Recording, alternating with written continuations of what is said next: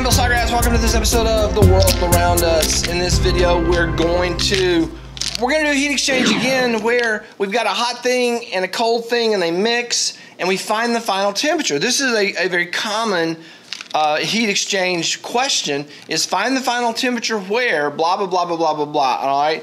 So in order to make this math a little more easy to follow, I'm going to make up substances with nice round specific heats rather than whatever the real specific heats are, fractions, decimals, whatever. We're just going to have specific heats that we can work with. So we're just going to call it substance A and substance B.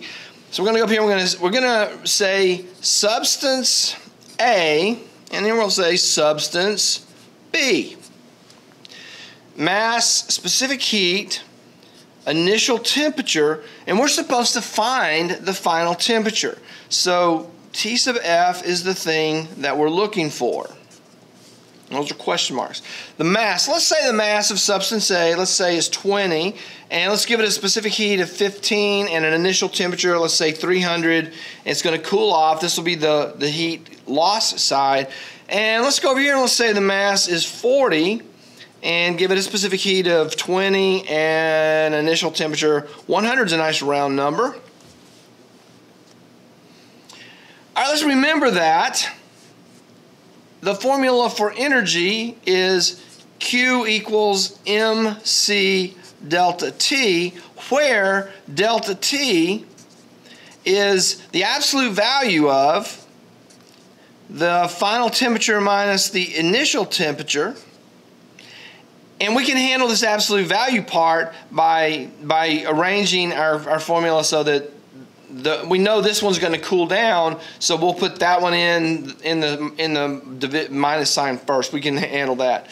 Also, let's remember that heat lost equals heat gained.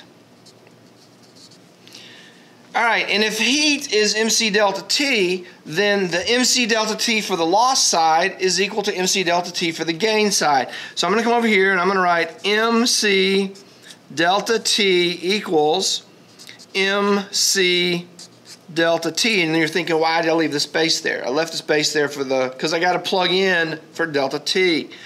MC, open parentheses, the initial temperature minus the final. MC, open parentheses, the final temperature, which is what we're looking for, minus the initial. Now we're going to take these numbers and plug them in. M is 20 times 15 times initial temperature is 300 minus T sub F, that's what we're looking for, equals 40 times 20. T sub F is what we're looking for. T sub F minus initial temperature is 100. At this point, we got number, variable, number, variable, number. We're just doing we're going to multiply. 2 times 15 is 30, add a 0. So 2 times 15 is 30. 30 add a 0 is 300. Got 300 times 300 minus T sub F. 4 times 2 is 8, add 2 zeros. So now I have 800 times T sub F minus 100. Multiply, 3 times 3 is 9, add 4 zeros. 300 times T sub F is 300 T sub F. 800 times T sub F is 800 T sub F. 8 times 1 is 8, add 4 zeros. That's a lot of zeros. I'm gonna run out of ink. Maybe before I run out of battery, who knows? I'm gonna divide everything by 100. I'm gonna get rid of 2 of the zeros. That's gonna give me 900 minus 900 minus 3 T sub F equals 8 T sub F minus 800. Now, if you're using real specific heats, you're not going to get the convenience of dividing by 100. That's just the fortunate. But for the algebra purposes, it's a lot clearer to see. 900 minus 3 8 and minus 800. So if I bring the 8 over, that's going to be 900 plus 800, and then I'm going to take the minus 3 over. It's going to be 8 plus 3. So I'm going to have 900 plus 800 equals 8 T sub F plus 3 T sub F. 9 and 8 is 1700. And I'm out of room. Equals 11 T sub F.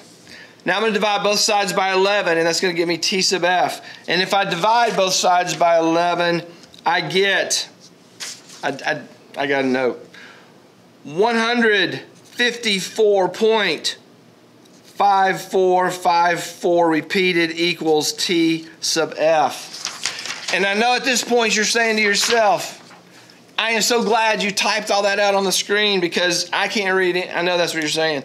I also hope you're saying, aha, I understand how to find the final temperature given initial temperature, mass, and specific heat. If you have the initial temperature, the mass, and the specific heat, plug the numbers in, and you can do this little algebra thing, and then you do the combined terms. It's really not that hard. It's just, you know, it's a lot of algebra. And if you don't like algebra, don't let that be an excuse to not like science. Like science anyway. The battery is about to go, so I'm gonna go. Thank you for watching. You know, how many of these episodes end with me complaining about the battery dying? This one was fast though. It's only like 7 minutes. What was I saying? Thanks for watching. See you in the next episode. Click the like button, subscribe to the channel, sign up for notifications, all that stuff.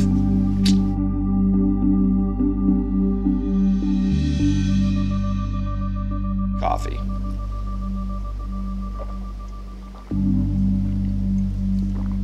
If I hadn't had to do this 3 times, it would have still been hot.